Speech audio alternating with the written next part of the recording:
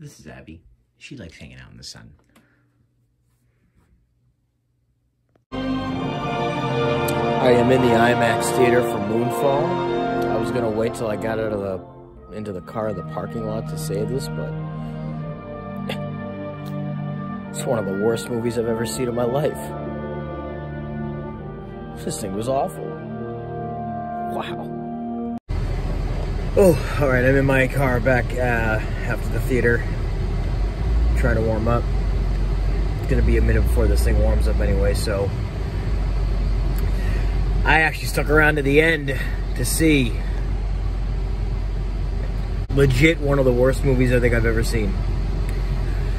Like, when I think about the worst movies I've ever seen, Open Water and The Diving Bell and the Butterfly come to mind, but this is something else, man. It's like devoid of any character, devoid of any like emotion, and they try for them all, and none of it works, man. This is,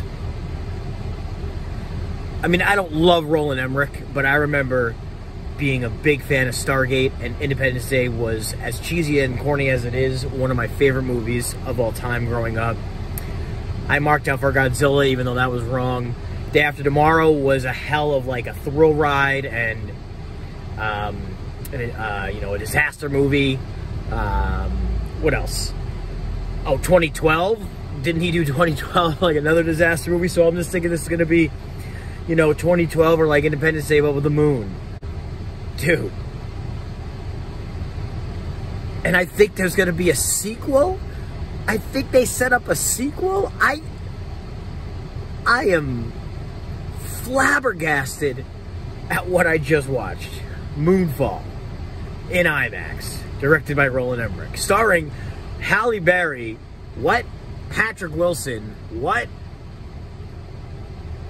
I don't know, man. I don't know. You know, and I liked it better when there were miniatures and they were getting blown up and destroyed. With computer graphics, like, not even everything looks so clean. It still just doesn't look real enough. It's weird to say, right? Dude, I don't want to go into spoilers for the Moonfall thing, but outrageous.